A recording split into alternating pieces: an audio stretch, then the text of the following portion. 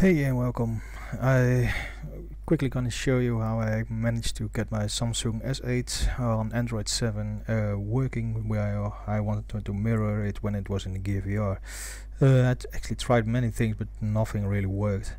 And I had extreme lag, like 1 frame every 3 seconds or so. So I did some testing and I found out this works the best for me, and I hope it can work for you guys too. Okay, what did I do? First, you have to unlock or set your phone to developers mode. As you can see, this here is a copy of my phone, so I can go to my settings.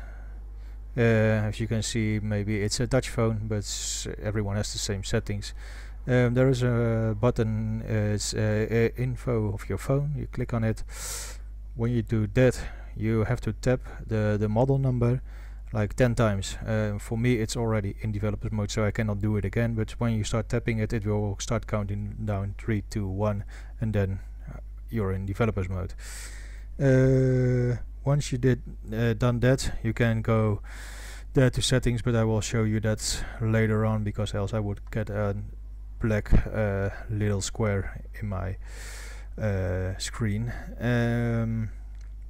For now, that is that part. What software I use for it is this one, Mirroring 360. It's actually an app, and also for your computer. Yeah, you can just download it in the App Store. I will put a link in the description where you can download this one. It's really easy to download actually. I do have to say it's a 7-day trial, and for $14 you have the full version, so it's not really expensive, but it works really well. I tried on several different apps and this one gave me the best quality. So what do you have to do? I will close this one down for now. When you open it, you will get this little thing. You have to make sure that your phone and your computer or laptop, at the moment this is my computer, it will also work on my laptop, they have to be on the same network or on the same Wi-Fi channel. Yeah, the easiest thing is just to once you download it, you go to your laptop of your your phone, you fire up your phone, and you can there select your devices. Well, for this one, this is my desktop, and it will automatically start recording with sounds. I have to turn off the sounds. No audio. And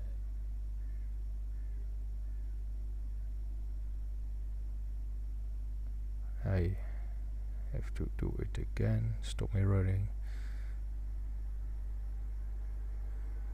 And sorry, now the sound is gone. I just originally added the sounds to it.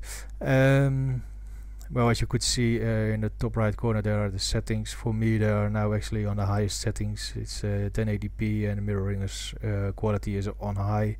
It actually worked fine for me with these settings.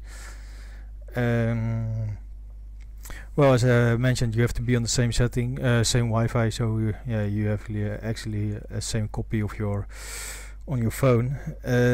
What you have to do then is go back to the settings. On the bottom of your settings, you have developer modes. You can click on that, and then you have to scroll down till you see. Yeah, it's all in Dutch. This is easy to see. It's 1111, and it says the one beneath that is the secondary screen simulation. So you click once on that, and then you have these options. I actually tried it and matched the results, but I couldn't find any difference on the 480p or the 1080p, so I just keep it on the low one. And here you have the black little screen I was talking about.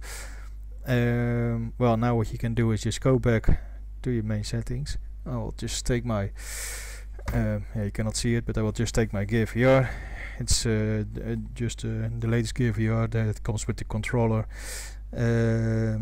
This is actually, I just started up the red logo on my screen.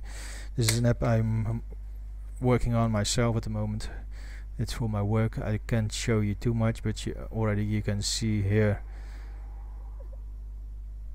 it's working really well. There is no lag whatsoever. I could go to the buttons, but it's still a work in progress and we're still in the design phase, so I cannot show anything else than this, but I can show you the normal Oculus. So it's actually working for your own apps, but also just for the normal, because when I just put it back in now, it will of course start the Oculus stuff. Let's wait. For if you wonder, you can just go full screen. What you are looking at is a 4K monitor, so that it doesn't really matter because it's just the phone that is sending the images. But as you can see, it's flawless, smooth and everything else. I can use my controller.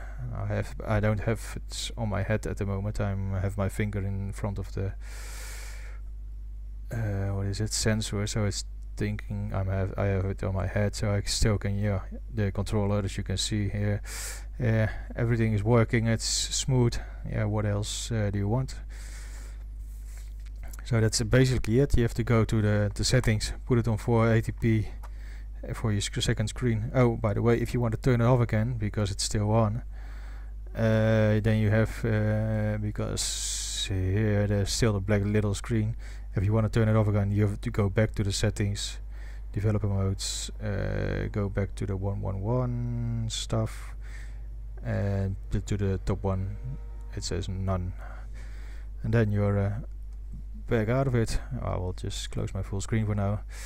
And this is actually the only solution I got so far. I didn't test what is it, Chromecast, but yeah, this works for me. It's only $15 for the license. Maybe you can get the educational one. I saw on their website it was for free. I don't know if it's still open. This is their website. You can say for buy now. Yes, it is free, but you have to contact them and maybe I don't know, it's only for $15. I didn't buy it, to be honest. I recently found it out.